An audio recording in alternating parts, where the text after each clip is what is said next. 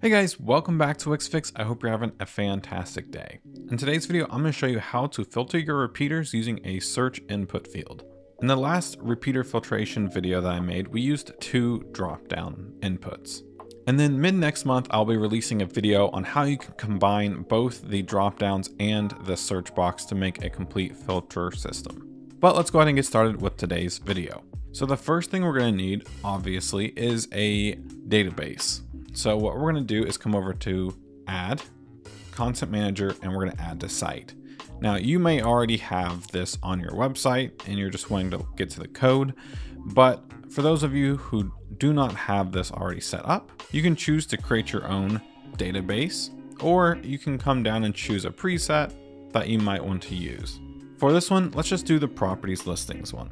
And this is going to add a couple dynamic pages to our website, and it's also going to go ahead and open up the spreadsheet or the database. Now for this video, we're going to be allowing the search box to search for the title of the property. And for now, we'll also go ahead and do the agent name. So I'm going to go ahead and move this agent name all the way to the beginning, just like that. So that now we have both of them side by side. So we can easily open this up and we can get the properties that we'll need for these later on. But let's go ahead and start by closing out the database for now. And now we have a working database. But since we added that collection, it created a properties all page, which is basically just a repeater showing all the items in the database. What I'm going to go ahead and do is go ahead and bring this down just a little bit. I'm going to go over to input. We're going to get a text input and we're just going to drag this out to the page just like that. Next, what I want to do is go ahead and get a button just like this. And we're also just going to duplicate it just like that. So for this first button, let's go ahead and say search. For the second button, let's go ahead and say reset.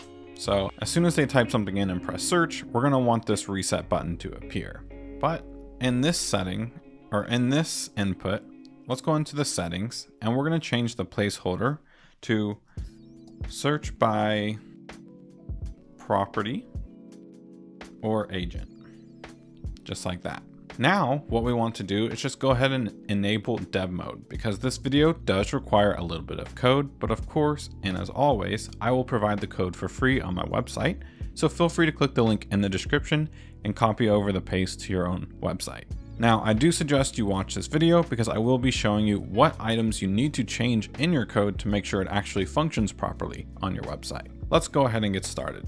So the first thing I want to do before even getting started is I want to rename the elements on the website. So this input one, we're going to go ahead and call this search input. And you're going to notice that the first letter of the second word I have capitalized. And this is what's known in the coding world as camel case. For the first word, you want the first letter to be lowercase, and then every first letter of every following word needs to be capitalized. So for example, let's get this search, and we're going to call this search button with a capital B.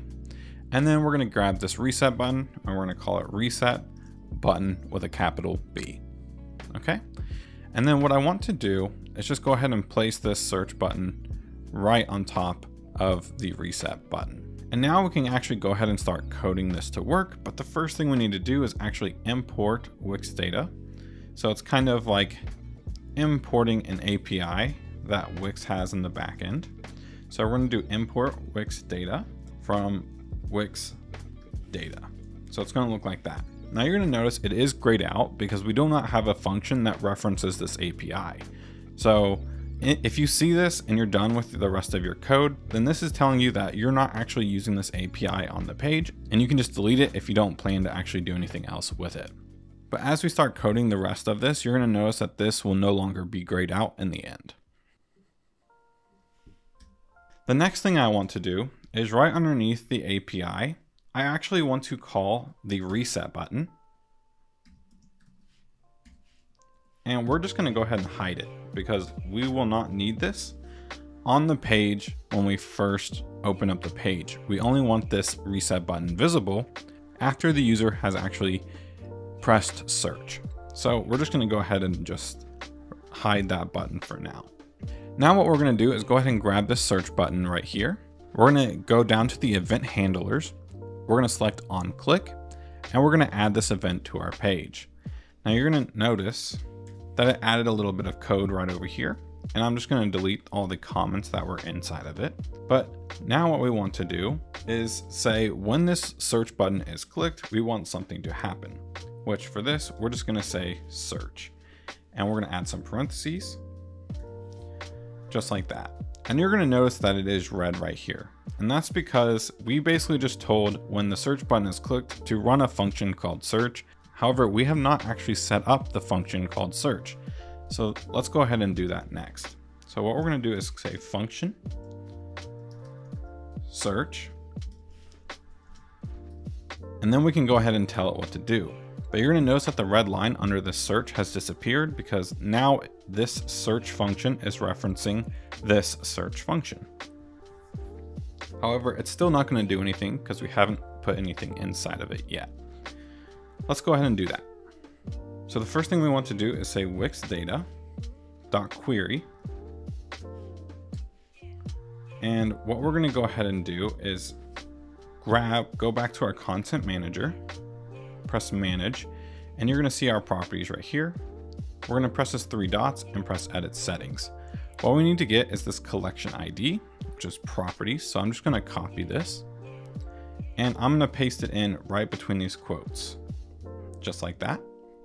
And then down below that, we're going to do .contains, and we're going to add some more quotation marks. But for this one, we're going to go into the actual database. So we're going to go to content manager, manage content, and go into the properties. And for this first one, let's go ahead and grab title. So we're going to click on title, go to properties, and we need this field key right here. And we're going to go ahead and close out. And then let's go ahead and paste in title right there. And then on the outside of the parentheses, we're going to do a comma. And we're going to do $W, and we're going to call these search input, just like that. And on the outside of the inner parentheses, we're going to do .value.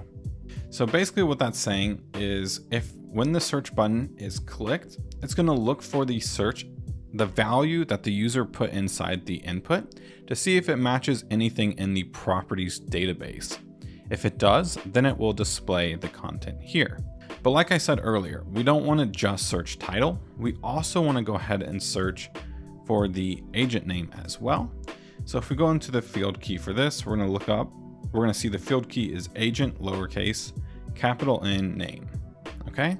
So we're going to go back, and then right underneath this, we're going to do and we're going to do Wix data.query. And in this query, we need to have this properties again, just like that. And then we're going to do .contains. We're going to put in agent name, comma, $W, search input, .value. And you can see that this is red, and this is because I did mess up a little bit. What we actually want to do is copy this little code right here, the comma through value, and we're going to paste it right here, just like that. So basically it needs to be agent name, comma, then the search input value. So then underneath that, we're going to do .find. Then underneath that, we're going to do .then. Results equals greater than, and then the curly brackets.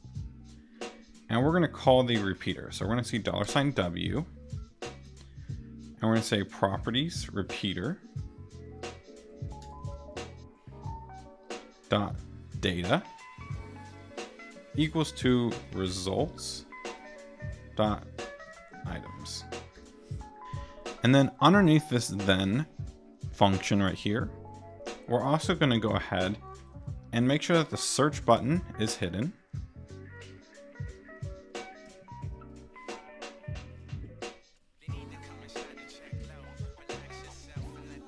And then we're also going to go ahead and make sure that the reset button is now showing. And just for safety, we're also going to go ahead and call the reset button. And we're just going to enable it. Perfect. So now we do have the search input and search button working. Now we need to tell the reset button what to do. We're going to make sure we have the reset button selected. We're going to go down to the event handlers and we're going to add an on-click event. Similar to what we did with the search button. And what we want to do is we want to call this properties data set. So we're going to do $W properties data set, and we want to set filter to Wix data.filter, and we're just going to leave that empty. So basically what that's going to do is it's going to remove any sort of sorting that we applied to it. Then underneath that, what we want to do is grab the search input, and we're going to set the value to equal undefined. So basically that is going to remove any text that the user had put into this input field. Underneath that, what we want to do is go ahead and call the search button. And we want to show this. And then we want to make sure it's also enabled. So we're going to do $W search button enable. And then last but not least, we also need to rehide the reset button. So we're going to do $W, call the reset button, and we're going to press hide. Just like that.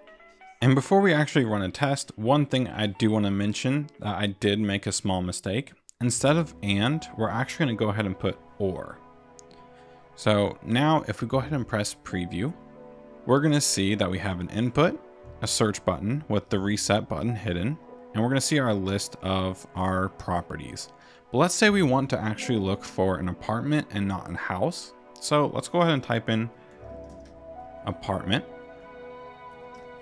and press search. The first thing you're going to notice is that the search button has disappeared and is replaced with the reset button. And we're going to notice that the properties have filtered so that the only apartment properties are displaying. Now, if I go ahead and press reset, it's going to automatically bring back all of the properties for our website. And then let's also just check if we can find properties by an agent. So I know one name is Kelly. So if we go ahead and press search again, we're going to see the properties that are for sale by Kelly Parker. But that basically wraps it up for the video today, guys. If you guys did enjoy, please consider giving this video a like and consider subscribing for more Wix content coming out really soon. Thank you all again, and I'll see you all in the next one.